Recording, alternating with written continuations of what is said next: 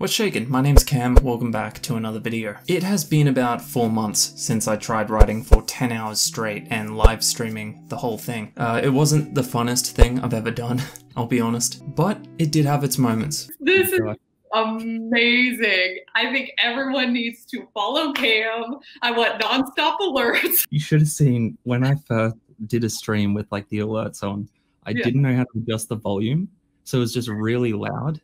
So every 5 seconds, because it was the first time people knew I had a Twitch too, it was just going off like every couple of seconds and everyone's like, it's so loud. Yeah. Better for everyone.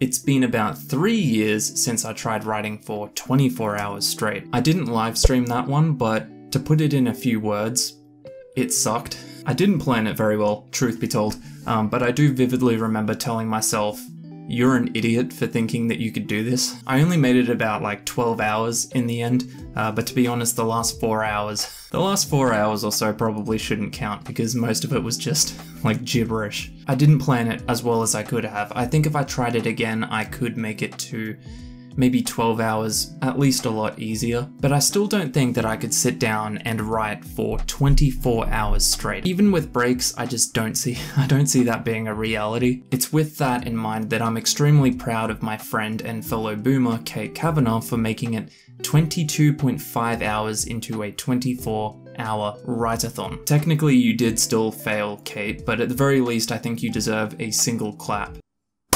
I popped in on one of Kate's live streams during a writeathon because she did a couple of live streams throughout the day and night. So in just a minute, I'm going to show you some of my favorite moments from that live stream that we did together. If I'm being honest, I don't plan on ever doing a 24-hour writeathon because truthfully, I think I would come out the other side of it more manic than Donnie from the Wild Thornberrys.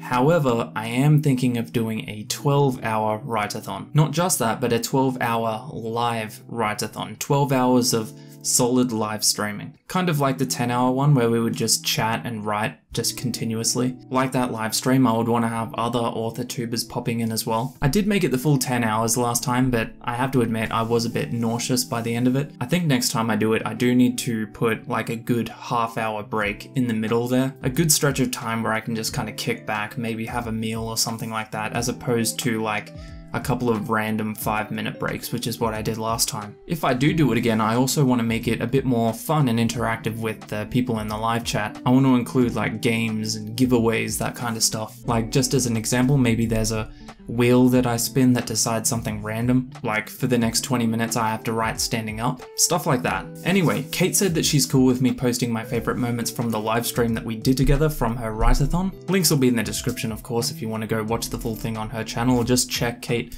out if you haven't already. Here it is. I've just learned recently it's not an anthology if it's one person. So I've been making myself sound like an absolute idiot for God knows how long. Being like, yeah, I'm writing an anthology, and everyone's like, oh, who else is involved? And I'm like, no, it's just me. Anyway, apparently it's called a collection. But what we did earlier was we've been doing dice rolls to determine how long we sprint for. So you're turning this into like a whole game show just to figure out how long you want to write for. Okay, so apparently, let me show you. Which I'm down for, by the way. Yeah, there's a spinner option that you can do that I did earlier. Interactive. And we could really make it be a game show. You said that once, and it has been in my brain this whole time, having like an AuthorTube live game show kind of thing. And I'm just like, how could we do this? And I'm going to figure something out eventually. You would be the perfect host for that as well. If anyone does that, it has to be you. So I'm very excited. I just have to, put it all together. Whoever wrote the most words gets $300 from Kate. How many words do we want people in the chat? Give her a number and she has to hit it. Everyone has to keep sprinting until I hit the number. Exactly. That would be miserable. And if you don't hit the number, everyone unsubscribes at the exact same time. Do you have like a phrase or like some kind of prose that you find yourself repeating a lot? Because I found one in particular that I somehow inadvertently, I think, have put in like every single short story I've written. Really? Is it like a phrase? It's like a descriptive phrase, yeah. Oh, okay. What is it? Well, do you have one first? Or I don't want to. I want to make sure I'm not crazy. I say I have a crutch word. I use just way too much.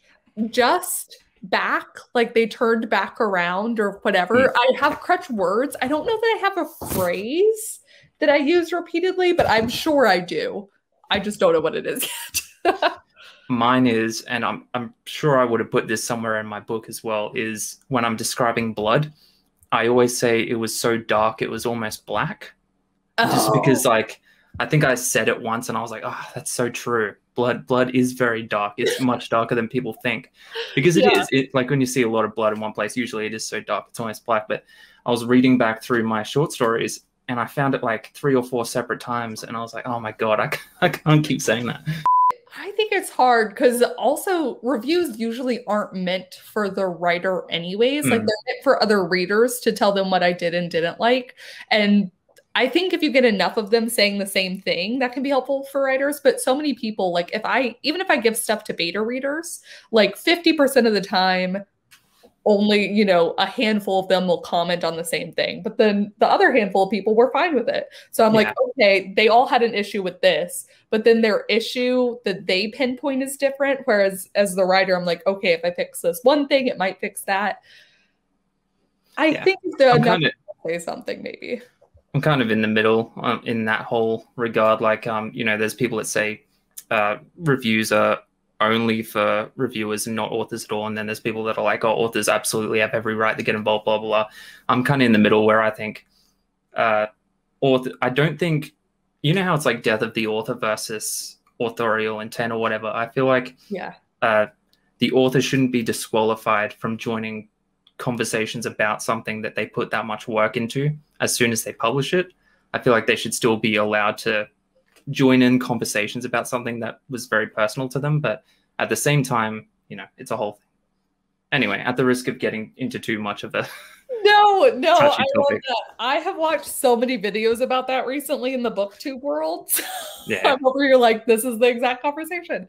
Yeah, no, I don't know where I feel about that. I don't know at what point it's like the author just needs to like shut up or when they can chime in with something. I think it's hard. Plus, then you don't want to. Yeah, who do you alienate? And I do wonder, though, with Jennifer's question, if this doesn't change a little bit. Like for indie authors, I feel like reviews tend to be. I mean, reviews are always important, but I feel like for indie authors, reviews are much more important than for traditionally published authors. So yeah, I agree, because you don't usually have a team of people from like a team of professional people around you, like doing that work for you, basically. Yeah. You're so much more involved that I could see the, you know, reviews being much more of the feedback that you might need. Whereas in TradPub, you have a whole team of people where this is their job, exclusively telling you that your book is, you know, commercially viable, or so they thought. Yeah. And then at that point, it's like, what do you do with the reviews after? Well, an entire team put money into my book. So I don't know. I think the simple answer is that it's very complicated. There is never a simple answer to any of these conversations. Anyone who gets less than 300 words done gets kicked from the stream. Do you want to hold yourself to that, Cam? Nah, take it back. It's just going to be the very end. It's our last sprint. I'm going to ask you how many you got. And if you do not get that many, I'm just booting you. That's it. Okay. What was the number you said? 250? I think I said 300. No, 250 is fine. Wait, what? Everyone tell me what you said. Okay, I hope you guys are ready.